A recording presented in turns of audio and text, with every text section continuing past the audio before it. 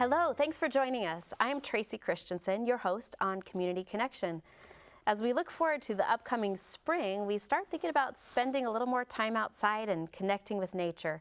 And here to tell us one way we can do that is Helen Dishaw from the Tracy Aviary and our special guest, Ivana. Yeah, beautiful Ivana, a turkey vulture. Wow, thanks so much for being with us, both of you. Yeah, she is pretty fascinating.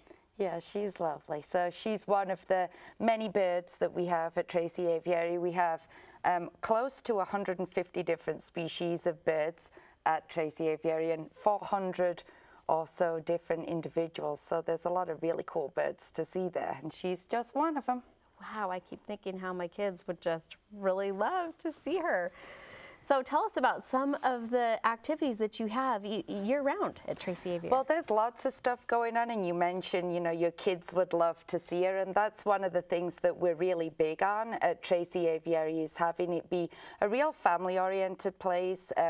Ivana is part of our bird show collection, so she's one of the birds that we bring out and do things like this. But just like you're sitting a couple of feet away from her, we also, right there at the aviary, will get kids just a couple of feet away from a really cool bird like her. Or we have all kinds of parrots and colorful birds that they will sit right on their hand to give them a really up-close experience. And even our big giant Andean condor comes out and walks around, and kids can go for a walk around the aviary with a magnificent condor. And that's one of the things that we really strive to do, is have these kids of all ages from 2 to 92, but get up close and personal to our birds, in hopes that we inspire some caring attitudes towards birds and nature in general, and encourage them to want to get outside and explore the big, beautiful world we've got around us. And what's your job there? Because you obviously know what you're doing with this animal. I'm actually the curator of bird training and education programs at the aviary, but I've been working with animals for close to 2 decades now and training birds. So vultures happen to be my absolute favorite, so I'm really thrilled to have Ivana here with me today. And why are vultures your favorite? I think they're just super fascinating creatures to begin with. If you don't know anything about them, I encourage your viewers to Google them, or better yet, come down to the aviary and hear about them from us.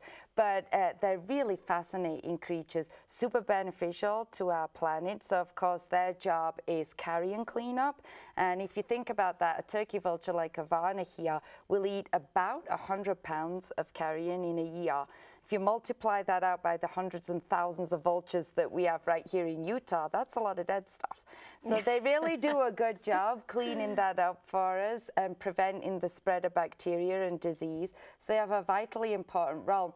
I also think they're misunderstood and underappreciated. They get kind of a bad rap, and people think they're ugly, and really they're not. So we do encourage you to come down and meet some beautiful vultures up close and see if we can change your mind. And you talk about training them. Do you train the birds at the aviary? Yeah, we have a lot of the birds on exhibit are trained to help the keepers take care of them in the best way.